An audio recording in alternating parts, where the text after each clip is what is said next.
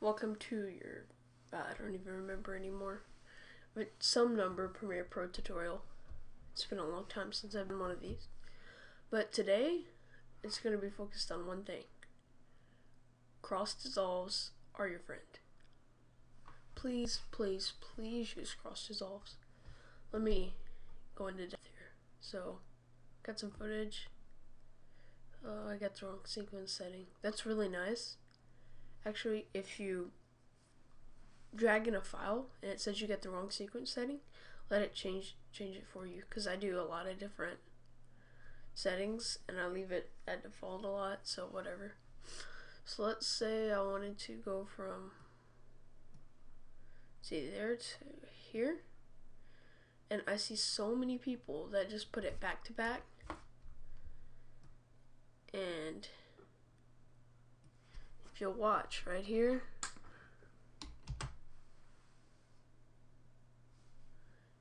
it's loading.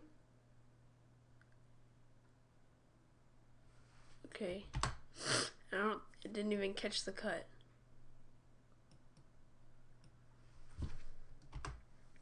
Let me see if I can catch it this time.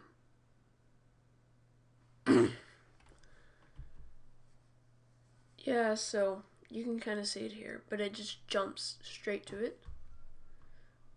Now let's find cross dissolve. And that's weird.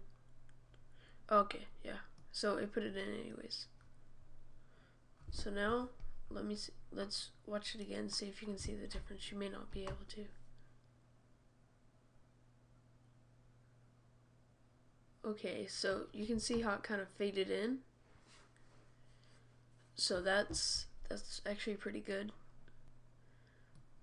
But another thing I want to show you before I end this tutorial is bins.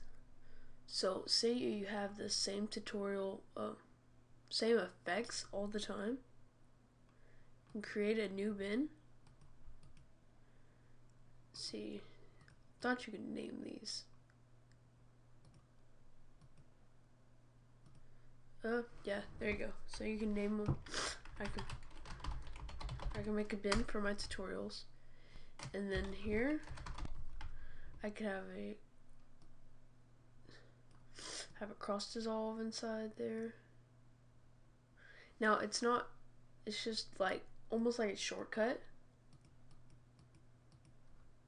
Yeah, so now you can see the little shortcut icon, but it's almost like a shortcut. And then let's add some other transitions. Cross zoom, that's kind of nice. And you just drag it in there, and then you have cross zoom. So if you know you're going to use the same one over and over and you don't remember the name of it, you can just go to this one folder and okay, you got the ones you need. Alright guys, I think that's all there is for this tutorial. Thanks for watching. If you liked, please give it a like and consider subscribing.